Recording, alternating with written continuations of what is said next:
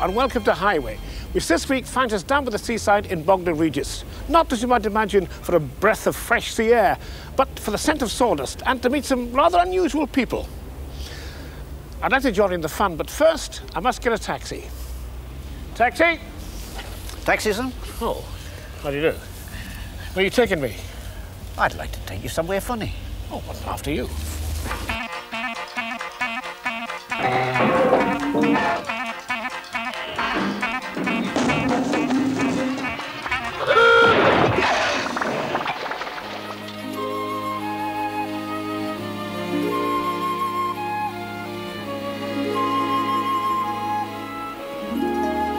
The colors of my life are softer than a breeze, the silver grey of eiderdown, the dappled green of trees, the splendour of a sunrise, the dazzle of a flame, the glory of a rainbow. I put them all to shame. No quiet browns and greys, I'll take my days instead and fill them till they overflow with rose and cherry red. Sunlit world grow dark one day, the colors of my life will leave a shining light to show the way.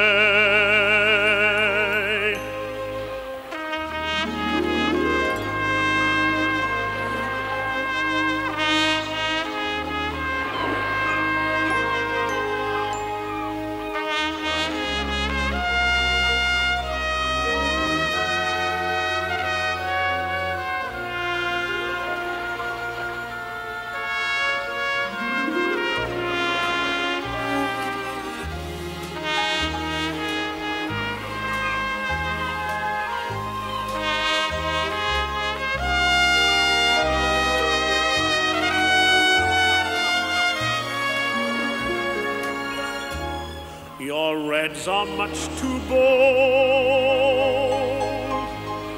In gold I find no worth. I'll fill my days with sage and brown, the colours of the earth. And if from by my side my love should roam,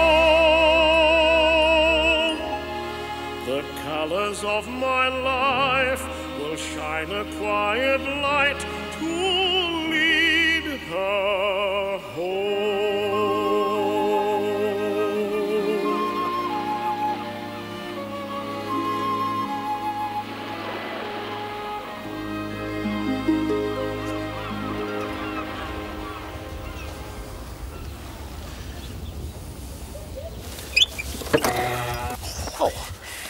Nothing serious, I hope. It'll be as right as rain in a minute. Oh, we don't need that either. Well, I don't want to worry you, but could you spare us a minute? Of course. Oh, yes. thank you. I'll fix that later. Well, yeah, right. Tell us what this clowns convention is all about. It's a gathering of clowns from all over the world. Hundreds of clowns. In fact, this year, 200. 200, eh? Coming from all over the world to learn from each other and exchange ideas. What about Clowns International? Clowns International is an organisation. It was the first organisation in the world, in fact. It was started here in Great Britain in 1949. Yeah. The first organisation to actually bring clowns together. But tell me, what has the Clowns Convention done for Bognor, then? It's brought thousands of people to this lovely seaside resort and made it universally known all over the world as Clowns Town. Bognor Regis, Clowns Town, the gathering place for all the clowns. Well, thanks for talking to us. I know you're going to try and fix your car up. I'll leave you to it. Thanks a lot.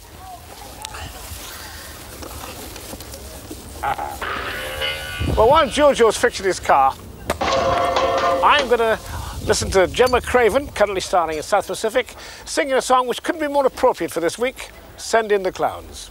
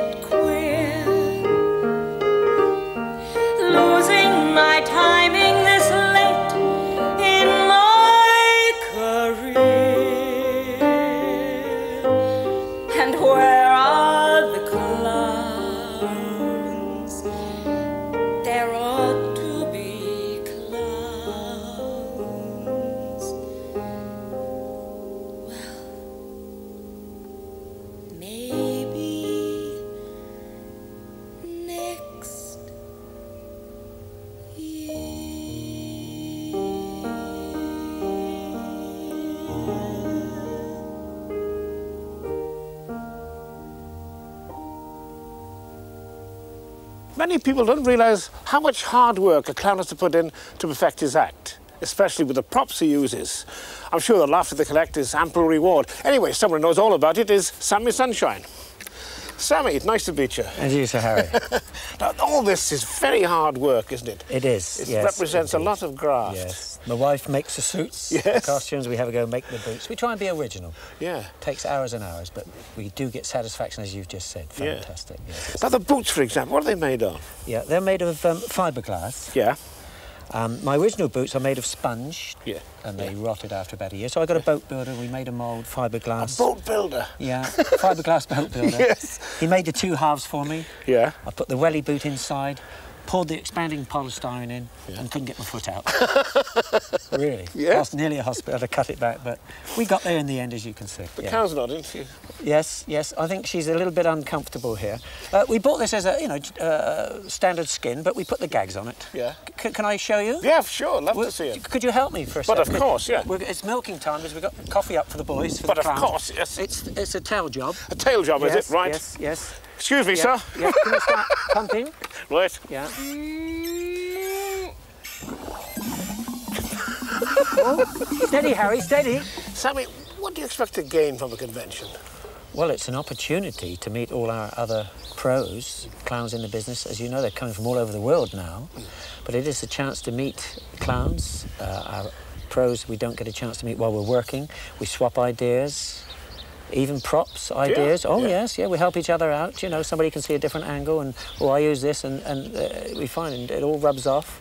And, of course, mainly 1,000 local children in the procession, that's got to be. And they come to the shows and the feedback. It's just fantastic. Well, thank you, Sir Harry, for helping with Daisy. No bother. But you will excuse me, we have to go. It's coffee time for about over 200 clowns, you know, and they need feeding. But a catering. Yes. Would you like a chicken sandwich? Oh, thank you, yes. Oh, all for me. What about you? Oh, I have one. Oh. Yes, that's fine. That looks a bit high. Clowns and music have always gone together. Very often in their seemingly ridiculous attempts to master the simplest of instruments, they make themselves the object of great mirth.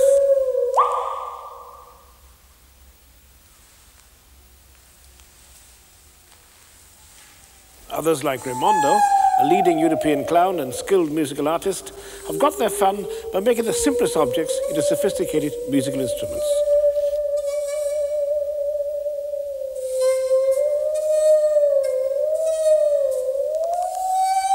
The origin of modern clowning goes back almost 200 years, when a young comedy actor, Joe Grimaldi, landed a part in a pantomime called Mother Goose. That casting immortalised both Grimaldi and the play. Over the next 40 years, he worked almost continuously, achieving immense popularity and a legendary status which influenced the careers of the likes of Charlie Chaplin, Danny Kaye, Marcel Marceau, many years on. Grimaldi was so popular that his own nickname Joey became synonymous for clown. He left behind a legacy of wonderful comedy, and this thought to his devotees: in my solitary hours, my thoughts often dwell upon the past, and there's one circumstance which always affords me unmitigated satisfaction. It is simply that I cannot recollect one single instance in which I have intentionally wronged man, woman, or child, and this gives me great satisfaction and comfort.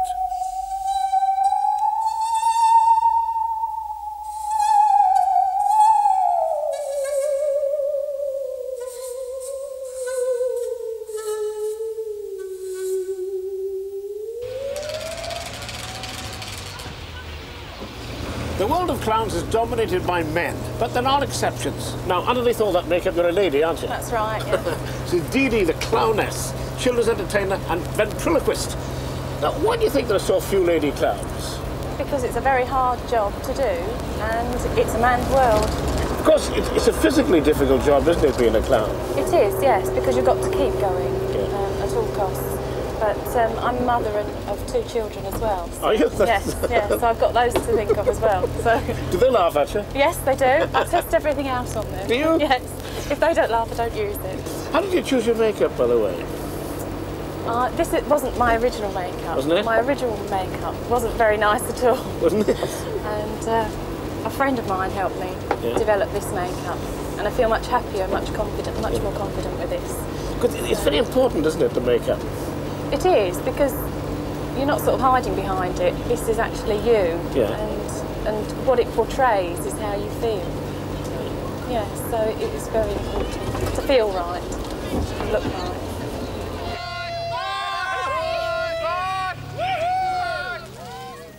One of Bognor Regis's unique contributions to the International Clown Convention is this barbershop quartet. Did I say quartet? Nothing of the sort. Because underneath all those clown costumes are 30 members of the ladies' barbershop choir called Arun Sound. Here they are singing Laugh, Clown, Laugh.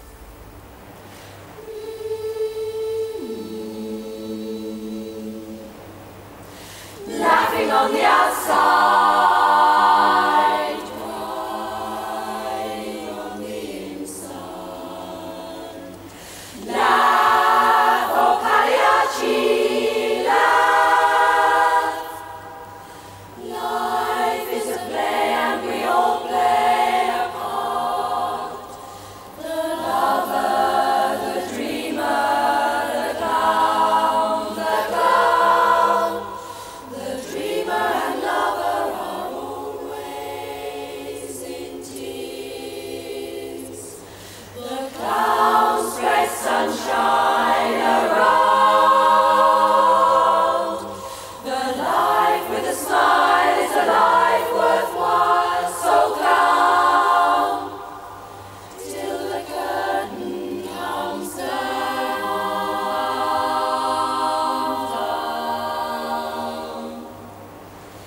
Even though you're only make-believing, laugh, clown, laugh. Even though something inside is screaming, laugh, clown, laugh. Don't let your heart grow too mellow. Just be a real punchinello fellow. You're supposed to brighten up the place and laugh, clown, laugh. Paint a lot of smiles around your face and laugh, clown. Don't frown.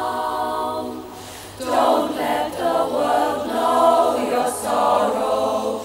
Be a Pagliaccio, laugh, clown, laugh.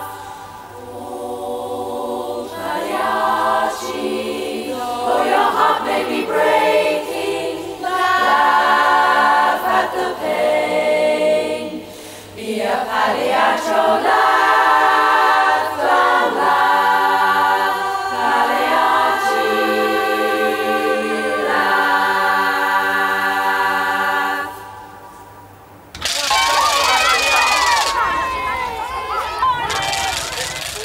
One of the great joys of the clown convention is the mingling of clowns with children and the infectious sharing of joy and laughter.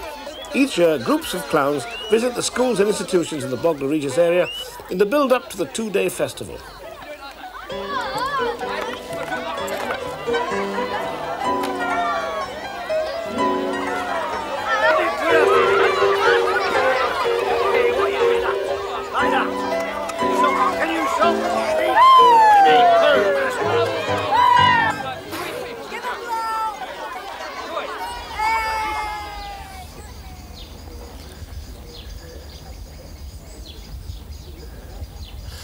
I'm here at South Bested Church, and I'm going in to talk to two men, Roly Baines and Patrick Forbes.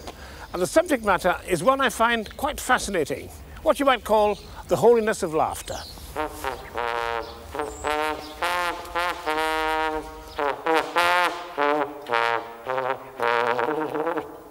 Patrick and Roly, this might be very difficult for some people to understand, but you're both Church of England vicars, aren't you? Yep. Right, yes. Now, I'll ask you first, I think. What is the role of humour in the church? Humour, Harry, is about reality. It's about the truth. And if going to church and being the church is all about gloom and doom and long faces and sober-looking people, it's bad news. And in the faith, in believing, there is much humour. And it's very important that that should be reflected in the church. Roly, do you think some people might consider it sacrilegious to take Holy Communion dressed as a clown? I hope not, because I mean I would and I have, Yeah. and I mean this is me. I mean part of the church welcomes everybody, especially clowns, because clowns speak of God, speak of Jesus, speak of all sorts of things.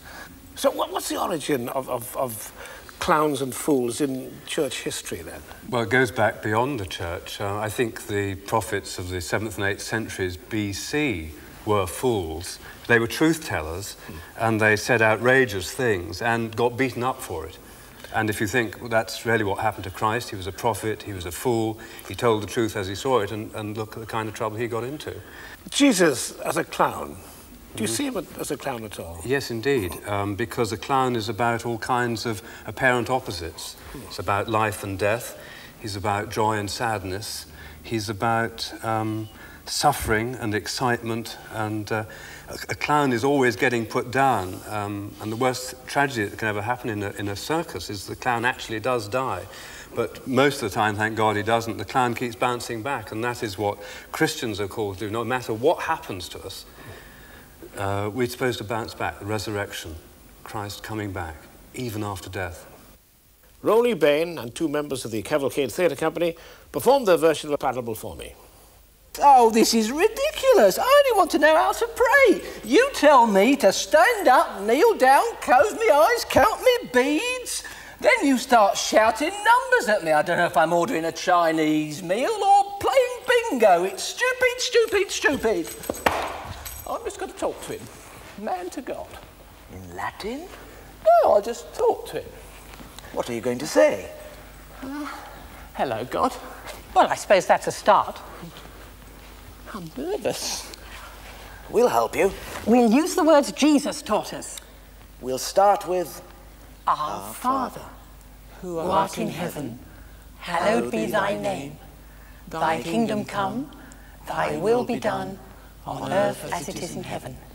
Give us this day our daily bread, and forgive us our trespasses, as we forgive those who trespass against us. And lead us not into temptation, but deliver us from evil. For thine is the kingdom, the power and the glory, forever and ever. Amen.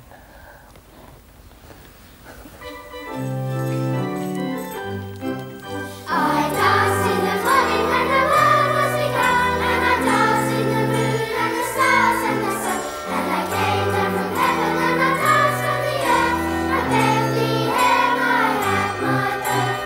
Dance then wherever you may be, I am the Lord of the dance city, and I'll lead you all wherever you may be, and I'll lead you all in the dance city. I danced on the side and the Pharisee, but they wouldn't dance and they wouldn't follow me. I danced on the fishermen for James and John, they came with me and the dance went on. Dance then wherever you may be, I am the Lord of the dance city, and I'll lead you all wherever you may be, and I'll lead you all in the dance city. I danced on the sands and I killed the lake. The holy people said it was a shame. They whipped and they stripped and they held me high and left me there on the cross to die. Dance then wherever you may be, I am the Lord of the dance city, and I'll lead you all wherever you may be, and I'll lead you all in the dance city. I cut me down and I left up high. I am the life that will never, never die. I live in you if you live in me. I am the Lord of the dance city. Dance then wherever you may be. I am the Lord of the dance city, and I'll lead you all wherever you may be, and I'll lead you all in the dance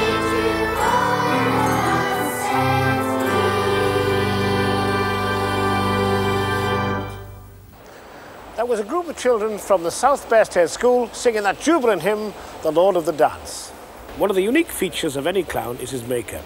No two are alike, and each one is guarded like a hallmark. Jan Webb carries on the traditional technique of registering each clown's face print. As no makeup can be copied, it is hoped by Clowns International, who asked Jan to work for them, that this collection will become the basis of a permanent exhibition to be housed in the Clowns Gallery at their official church, Holy Trinity in Dalston, East London. Today she's working on the face of Salvo, a clown with an interesting story to tell. Now, your first clown's name was Stepright, wasn't it? That's right. And now yes. you're called Salvo. That's Why right. did you change your name? Well, in about 1976, a Salvation Army officer of Raleigh Corps, I'd got the opportunity to work with him, and he felt it an appropriate name, as I was a Christian, to change it to the name of Salvo. What was Stepright then? Well, I was working with a circus called Circus Americano, and my job on that show was a boom man, which means standing outside and actually asking them to step right this way. Oh, I see. As you just said, you're a Christian, a committed Christian. How did that come about? Well, I was working with a circus that was asked to provide a circus big top for a crusade called the Way to Life Crusade, which was led by Dick Saunders in 1974. And I went with the circus unit to provide this. While I was there, I got to know the Lord Jesus and attended one of their meetings, and at the end they asked for people to go forward, and I felt within myself that that was a necessary move to make. And since that time in life, my life has completely changed, for the good, I'm glad to say, because I had a motorbike accident in '73 which put paid to my career as a clown in the circus, and I thought that was going to be the finish, but a Christian asked me to do a job for him, and it went from there, and it snowballed until now I've become a charity clown. But the main emphasis is that the Lord uses me to, where possible, to bring the word of the Lord Jesus into people's lives that may not already know him. Well, thanks very much for talking to us.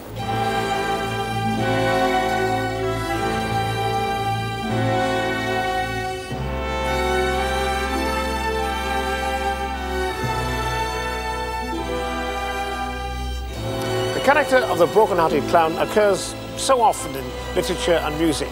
And probably one of the best-known clowns of all is Canio in Leoncavallo's opera I Pagliacci. I always get a very special thrill when I sing one of Grand Opera's finest arias, Vesti la Giuba. Recitar mentre preso dall'idilio non so più quel che dico o quel che faccio, eppure dopo sforzati, va, sai tu forse o no? Tu sei pagliaccio.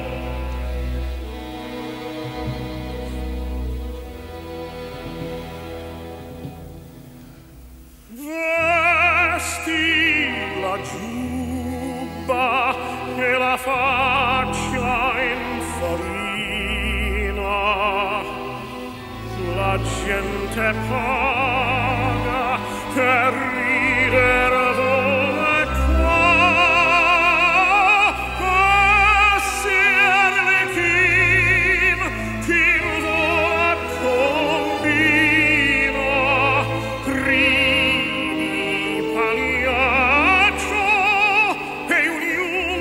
applauderà.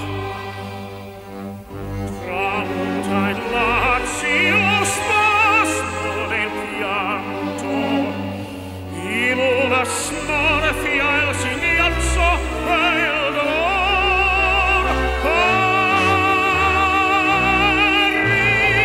Ridi, pagliaccio, sul tuo amore infranto,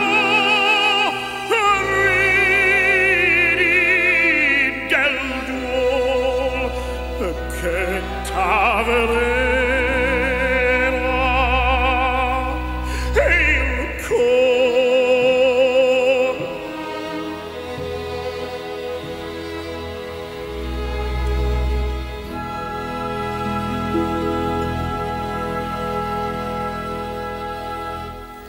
That's all for this week, but the people I've met here have inevitably brought to my mind the beautiful clown's prayer. Dear Lord, thank you for calling me to share with others your most precious gift of laughter. May I never forget, it's your gift and my privilege. I'm not a clown, but I'd be happy to think that those words in some way apply to me. Next week, Highway comes to Sunderland. I'll see you then. All the best, Jojo. Bye-bye.